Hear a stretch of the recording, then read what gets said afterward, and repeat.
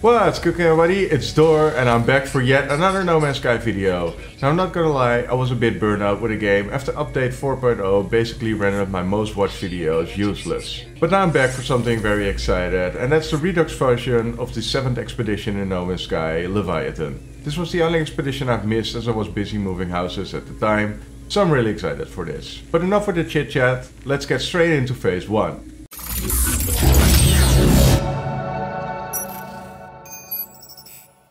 So to start the expedition, you will have to select play game from the main menu and then select an empty save file.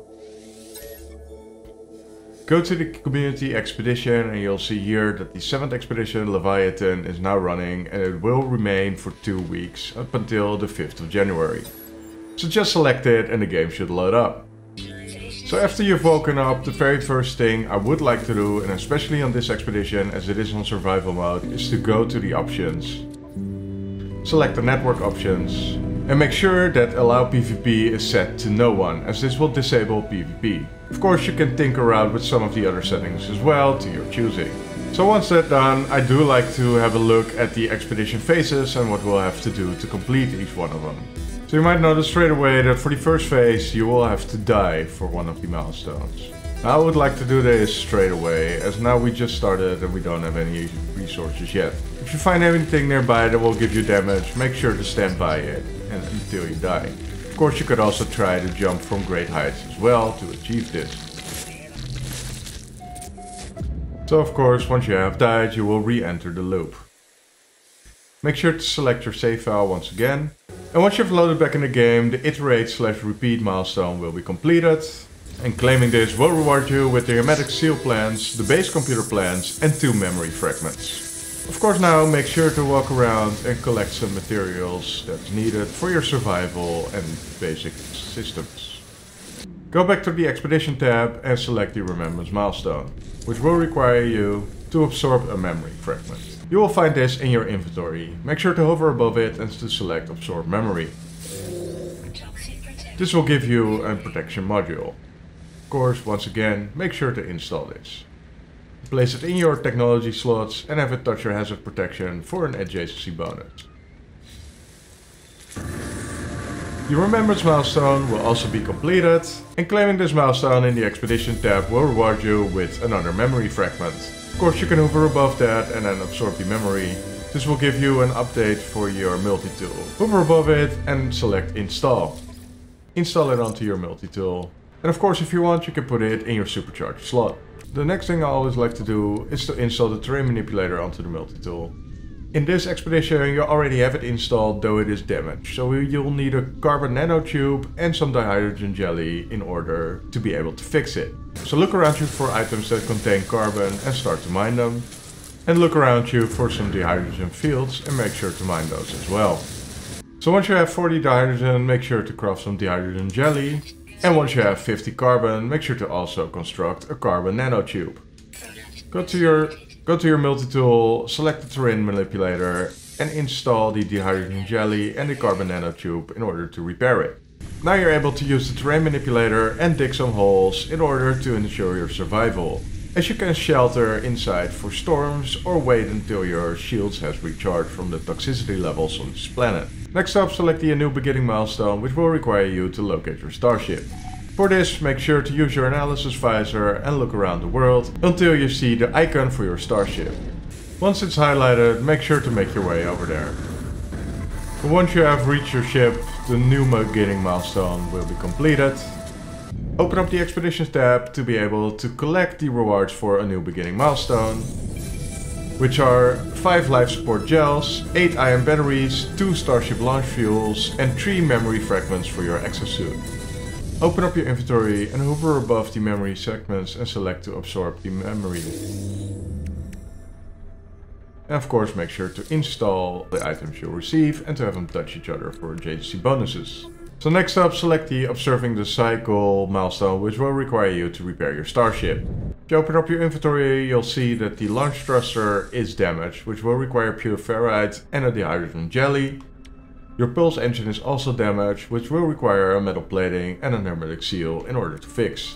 Make sure to find some stones laying around to collect some ferrite dust, and of course always make sure to scan them to unlock their second item as well. Harvest all the dihydrogen you can. Should be some items scattered around which will give you condensed carbon, so you should have no effort in collecting some. If you have 30 of it, you can construct the hermetic seal, also create the dihydrogen jelly, and make sure to add the hermetic seal to the pulse engine and the dihydrogen jelly to the launch thruster. So now we will only need a metal plating and some pure ferrite. So make sure to collect enough ferrite dust. Once you have enough ferrite dust, make sure to construct the metal plating and use that to fully repair the pulse engine. So now we will only need some pure ferrite. Make sure to place down your portable refiner. Add some carbon to the fuel and then add your ferrite dust to the input to create some pure ferrite. Once it's done, make sure to retrieve the pure ferrite. And of course don't forget to pick up your portable refiner. Head back to your starship and use the pure ferrite to fully construct the land thruster. And take off. Fly up into space. And now the task will require you to report a strange starship signal to Specialist Polo. So make sure to open up the quick menu and summon the space anomaly. Interact with Specialist Polo. And then you can select to ask about the loop. And then select to remember. It will now require you to hand in different materials, which we do not have right now, so just say you'll be back.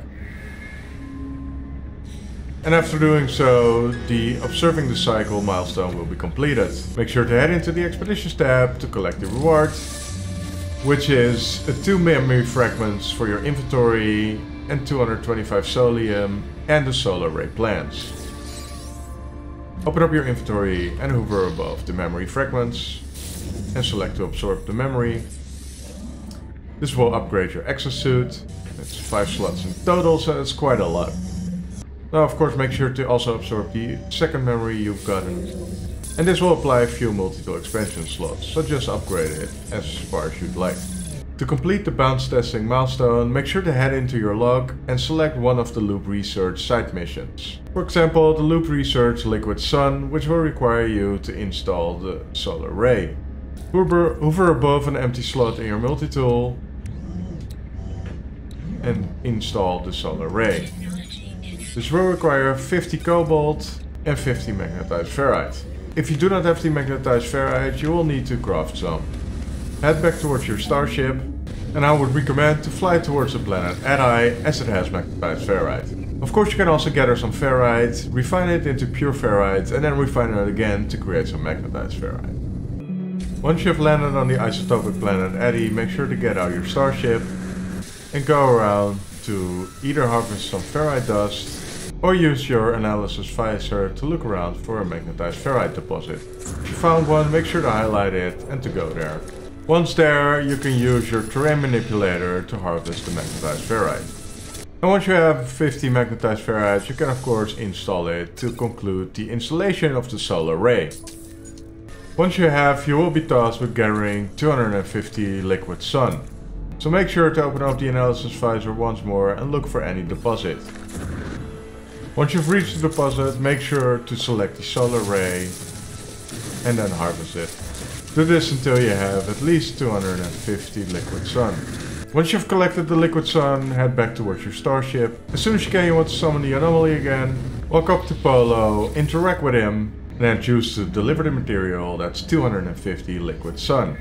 Doing so will unlock the bounce testing milestone. And claiming this will reward you with a pre-packed hyperdrive unit, a memory fragment for your starship and an emergency signal scanner.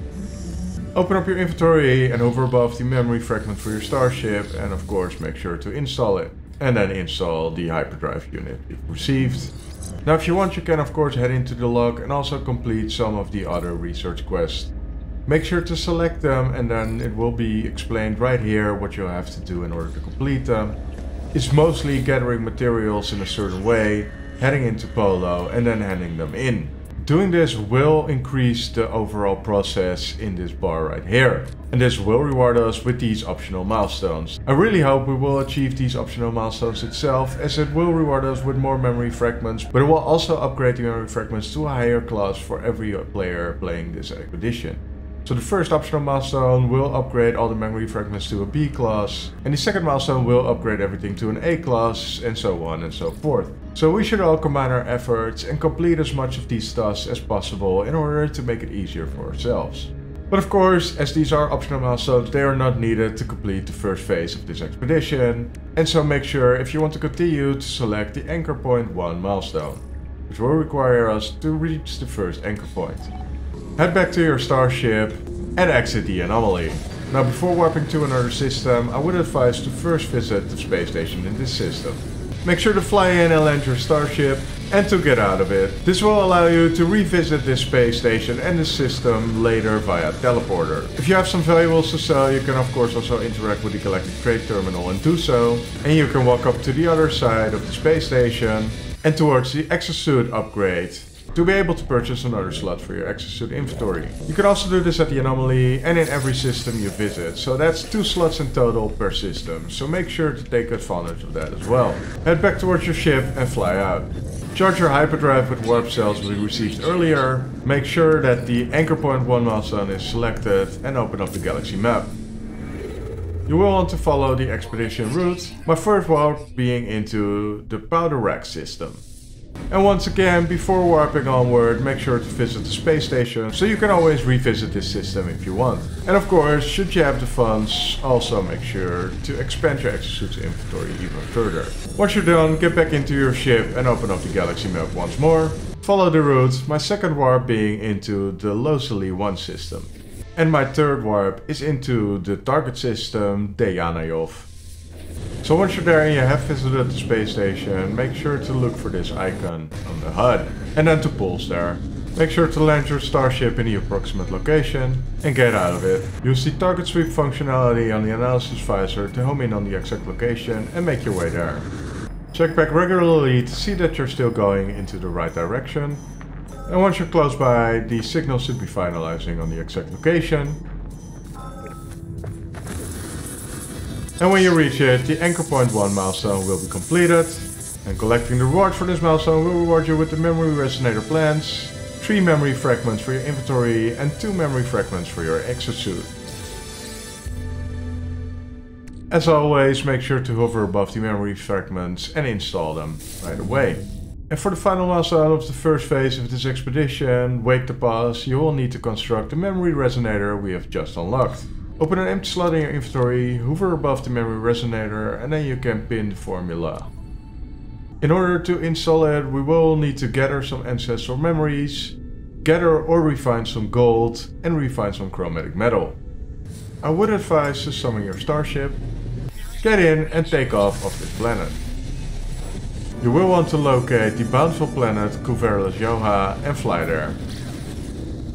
Make sure to land on the planet, get out of your starship and then collect some carbon. Use the carbon to craft some creature pellets and then walk up to some fauna and feed them with the creature pellets. Once you have, interact with them and select to harvest the ancestral memories. So once you have 60, it's on to the next one. For the chromatic metal, you want to use your analysis visor and find a copper deposit. Make sure to highlight it and to go there. And once there, use your terrain manipulator to extract the copper. Once you have some copper, place down your portable refiner and then fill it up with the copper. Start the process to refine it into some chromatic metal. Once your portable refiner is done, make sure to extract the chromatic metal. And of course be sure to pick up your portable refiner before getting into your starship and taking off. So there are multiple ways to collecting gold in No Man's Sky. You could visit the planet Yillis 4, which has gold on site, or you can fly into an asteroid field and shoot until you have the 40 gold needed. Either way, once you have collected the 40 gold, open up your inventory and then craft the memory resonator. Hover above it and select the manifest loop memory. For me it said that the loop is too weak and that I will need to reach the planet Anciept B35. Head into your starship, take off, locate the planet and make sure to pulse there. Land on the target planet, get out, open your inventory, once again hover above the memory resonator and select manifest loop memory. It will mark a nearby loop pattern on your HUD. Get back into your ship and go there.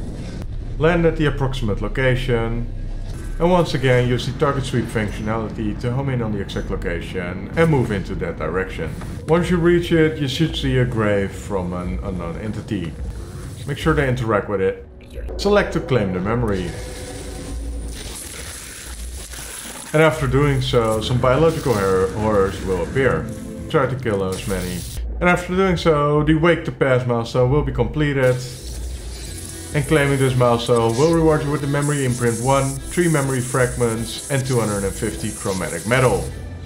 Make sure to open up the expeditions tab once more and to claim the iteration 1 milestone, which is rewarded for completing the entire first phase and will reward you with the Leviathan poster plans, the loop poster plans and the time splice poster plan.